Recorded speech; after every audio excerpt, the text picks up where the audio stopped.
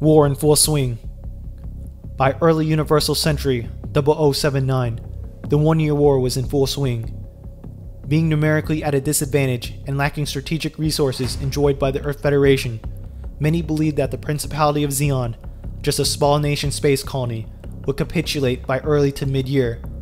But this perception changed after the Earth Federation was violently introduced to a groundbreaking piece of Zeon engineering, the formidable Zaku.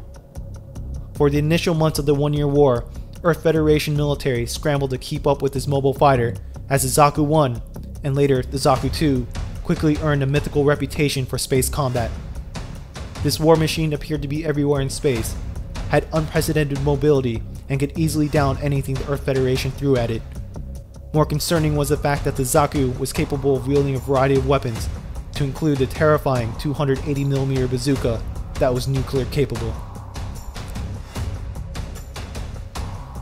Hard to believe. Earth Federation intelligence had been informed of the existence of a new Zeon mobile suit back as early as Universal Century 0078, when just 4 Zaku 1s obliterated an entire squadron of Earth Federation gun cannons on the Earth's moon.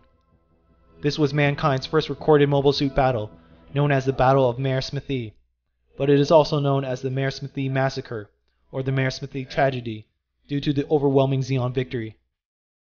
Dr. Toranov Minovsky, a witness to the battle and one of the most fundamental scientists to the development of mobile suits, was a complete shock and awe, as the Zaku's performance was far greater than anything he thought was possible. Nevertheless, Earth Federation had little response against Zeon's new war machines, and were completely confident that whatever Zeon had concocted would be far inferior to their own technology. It wouldn't be until the shocking attack during Operation British that they finally started to notice. As it turned out, the Zaku 1 was far more capable than anything they had anticipated. The Zaku 1 was a formidable war machine, extremely fast, nimble, with an incredible agility. Early fleet battles against the Zaku 1 resulted in tragedy, as the agile mobile suit easily outmaneuvered Federation defense formations and sunk their ships with impunity. Earth Federation military were also quite green when it came down to effectively dealing with the Zakus. Zaku pilots were already well experienced, with countless hours of flight time under their belts, leaving them with a very aggressive outlook in battle. This was clearly evident at the Battle of Loam. Despite the Earth Federation space fleet massively outnumbering their Zeon rivals, the Federation found themselves at a significant disadvantage. Federation battleships, such as the Magellan and Salamis-class battleships, easily outgunned the Zakus, but these war machines were completely incapable of defending against the flyby Zaku attacks and would easily be sunk. The Federation did not know it at the time, but the Battle of Loam was also the introduction of the new, upgraded model, the Zaku 2. The result of this battle ended with an overwhelming Zeon victory, all due to the performance of the Zakus. The Earth Federation lost more than 80% of their space force. The capture of General Revel, commander of the Earth Federation Space Forces, and ultimately convinced Zeon High Command that an invasion of Earth would be successful. Inside the war machine.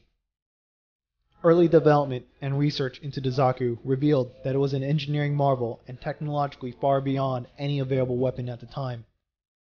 Zeon military leaders wanted a machine that prioritized range, versatility, and maneuverability over everything else. So, the early Zaku prototypes were the world's first nuclear-powered mobile suits. Because of the thermonuclear reactor, the early prototype Zaku essentially had an unlimited power source. Additionally, designers gave the early prototype the iconic mono-eye camera, which was used in conjunction with several other cameras mounted around the mobile suit, incorporated laser sensors, infrared sensors, and a powerful computer system to facilitate the pilot's performance and give the pilot an excellent visibility of the battlefield. Lon Ko, a Federation ace pilot, would later describe the overall opinion of most Federation pilots when he said, quote, "I have never fought against anything that could match the turn rate of the Zaku. The Zaku had ruled the roost totally and was the finest mobile suit in the world until mid-0079. The Zaku 1 had a 180-degree turn time of 2.9 seconds, a max acceleration of 0.63 Gs while carrying an impressive armament of high-tension steel alloys, machine guns, assault rifles, bazookas, and S-mines. Moreover, the Zaku 1 had previously unseen range of any type of mobile suit, being able to fly 8 hours at cruising speed and 3 hours at maximum speed. To achieve these numbers, the Zaku 1 also incorporated some of the world's most advanced aeronautical advances, such as mounting thrusters underneath the feet and skirts along the legs, waist, and back. Later, the upgraded Zaku 2 would replace the Zaku 1 as Zeon's main mobile suit. The armor of the Zaku 2 was improved with spikes and a shoulder shield, and the thermonuclear reactor was upgraded for better speed and performance. The new model also introduced external power cables along the legs, waist, and head for overall better responsiveness. Additionally, like the Zaku 1, the Zaku 2 would have many variants to fit the combat needs of either space or Earth. The Zaku 1 and Zaku 2 also had similar operating systems, which allowed pilots to easily transition to the new system without the need of extensive training. Shortcomings and aging technology. On March 12, 0079, Earth Federation forces captured a downed MS-06F Zaku 2 in the Nevada desert.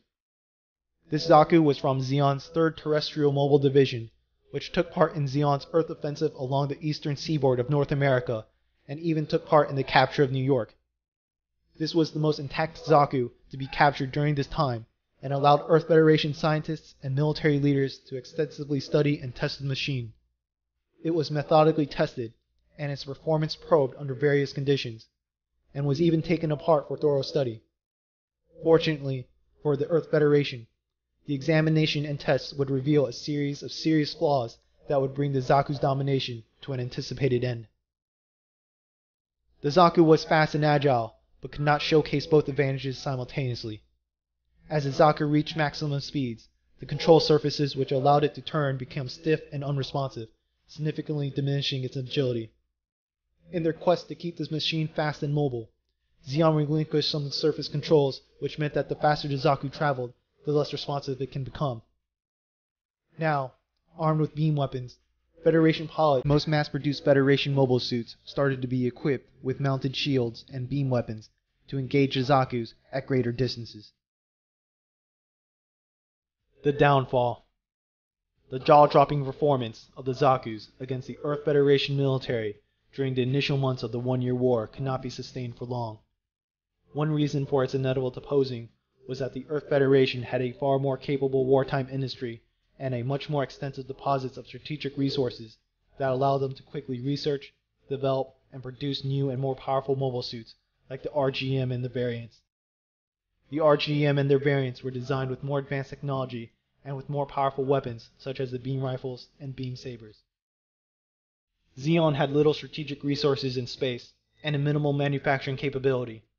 Thus, unlike Federation mobile suits, Zeon could not afford to polish the Zaku's flaws faster than they were becoming obsolete on the battlefield, such as protection against beam weapons and the use of an obsolete pilot analog system. Additionally, despite creating programs such as the United Maintenance Program to bolster their crippling logistics, Zeon was unable to provide critical repair and components for damaged Zakus, which were badly needed during the late stages of the war. From mid-0079, the once dominant mobile suit would have to continue fighting with its weaknesses being more evident as war dragged on. Zeon's shattered hope of a harsh but brief war had other disadvantages.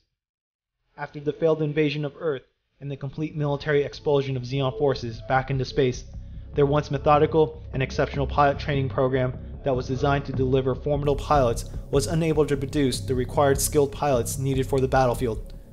By the war's end, Zeon High Command was in a desperate position to even allow wounded pilots to continue service in order to maintain an acceptable wartime fighting strength. Soon, Federation pilots would easily down Zakus with advanced beam weapons and outclassing them with the same advantages that the Zakus once enjoyed. The Zaku's rise and fall is a testament to the ever-changing nature of war. The Zaku and their variants represented significant innovation in the mobile suit technology, but they were far from invincible.